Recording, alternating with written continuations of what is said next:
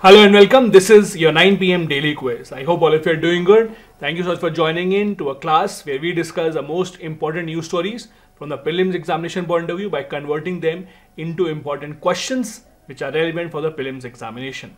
The questions in this session are usually taken up from the Hindu newspaper, the Indian Express, the PIB, Down to Earth magazine and other such sources. Before we begin, again reminding you, if you have any doubts about your UPSC preparation, feel free to contact. I have given my number and my email ID in the description of this video. You can also check out the courses that I am running on my own Android app. The link to download the app again is in the description of the video. There is an online live PSIR optional course that is going on. There is a one-on-one mentoring program for UPSC mains answer writing and some other programs as well that you might be interested in. Let's begin with the first question then. Consider the following statements with regards to Nicobar Islands. Number 1. The Great Nicobar Island project, launched in 2021, is a mega project to be implemented at the southern end of Andaman and Nicobar Islands.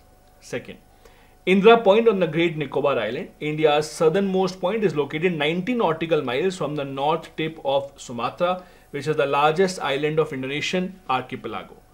Third, Great Nicobar has 2 national parks, a biosphere reserve, small population of Shompen, Onge, and Manis and Nicobarese tribal people, and a few thousand non-tribal settlers. How many of these are correct? Now, this is one of those very optimistic infrastructure projects that the government has taken up in the past few years. It is about developing and realizing the complete potential of the Andaman and Nicobar Islands, specifically the Nicobar Islands, developing it into a big mega port, and other projects such as the solar power project are to be built as a part of this. All these 3 statements are correct. This is what the Great Nicobar Island project will be. The answer here is C. All 3 are correct. We are asking this question because recently the Congress has demanded House panel review of the Great Nicobar infrastructure project. As soon as the government of India had announced this project back in 2021, there were significant protests because the environmentalists, the people who think that this might lead to interference in the local environment and the lives of the tribal, they had started to protest against this, and that is why it is a lot in the news. There have been a lot of allegations that this might go against the island coastal regulation zone as well. So the government of India had said that no, the panel has reported that this is in line with our infrastructure policies. The opposition now demands clarity on that. Next is question number 2. Consider the following statements with regards to Nippon. Number 1. Center launched Nippon, that is National Initiative for Proficiency in Reading with Understanding and Numeracy Bharat Mission, in July 2021. Second, the target age of Nippon mission is 6 to 14 years. And third, Nippon Bharat is being implemented by the Department of School Education and Literacy. How many of these are correct? Now, Nippon, as you would have read, the first part is obviously correct. This is the national mission for increasing basic literacy. So it will focus on improving the proficiency in reading, understanding and numeracy.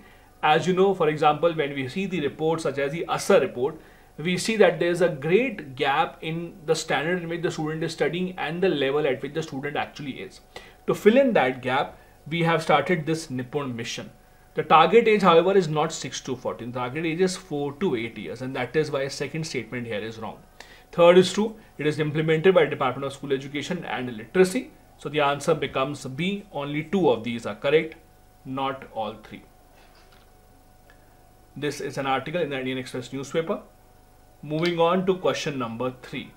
Consider the following statements with regard to right to be forgotten. Number 1. In India, there is no statutory framework that prescribes the right to be forgotten. Second, in the landmark 1994 ruling in Rajagopal versus State of Tamil Nadu, the Supreme Court had talked about a right to be let alone. Third, in 2021, the Delhi High Court extended the right to be forgotten to even a criminal case. How many of these are correct? Now, if you actually see, and by the way, this is not which of these, this would be how many. How many of these are correct? Now, if you actually see right to be forgotten is a very interesting debate. The idea is, for example, let's say someone committed a crime and a news was published about them online. Now, they have gone to jail, they have come out, or let's say they were accused in the case, but they were acquitted. It was not proven that they have committed the crime. The problem is those news articles will always remain online. Even 10 years from now, if someone searches your name, that article might pop out. So you as an individual should have the right to decide what is printed about you online and what should not go online. This is called right to be forgotten. There has been this big debate about this in Spain specifically, leading to which European Union now recognizes the right to be forgotten, means the courts can give an order to, for example, companies such as Google to delete all the personal information of anyone online. For India, we have had debates about this, but there is no statutory provision about this. Second is also correct. In 1994, the Supreme Court did talk about something called a right to be let alone. And third is also in Delhi High Court in 2021.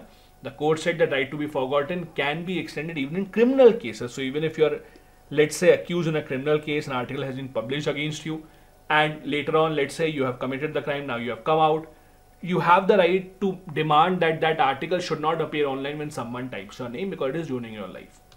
We are discussing this because of this important article in the Indian Express newspaper about right to be forgotten.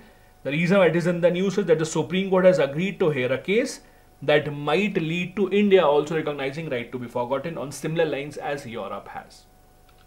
Next is question number 4. It is about a news that was covered in the newspapers a few weeks back. Which of the statements given below with reference to Project Udbhav recently seen in the news is correct? Number 1. It aims to promote indigenous military knowledge by merging ancient strategic insights with modern military practices. Second, its main objective is to promote MSMEs with the support of international financial forums and agencies. Third, it addresses the lack of skill in specialized technologies and services and aims at opening opportunities for skill development. And fourth, it is an initiative of the Government of India for research and development in the AI technologies. Project Udbhav. Think about it. The correct answer about Project Udbhav is actually A. It is a project under which the government is planning to promote indigenous military knowledge by merging ancient strategic insights regarding modern military practices. This is something that was covered in the newspapers a few weeks back. Indian Army to learn war tactics from Vedas, Puranas and Mahabharata. This is called as Project Udbhav. So they would now be taught these ancient texts as well. Next, question number 5. Consider the following statements. Number 1. She became the queen of Malwa region under Maratha rule in 1767 following the death of her husband and father-in-law. Second, she is known to have renovated several temples across the country, most importantly the Kashi Vishwanath temple in Varanasi. Third, she pioneered education for women and worked on women's empowerment during a 3-decade reign. These statements refer to which of the following queens? Rani Durgavati, Tarabai, Kittur Chennamma or Ahilyabai Holkar. Think about it, not a difficult question, you would have read about this. The answer here is Ahilyabai Holkar. There was an article recently published about her on her 300th birth anniversary, and that is why it is relevant.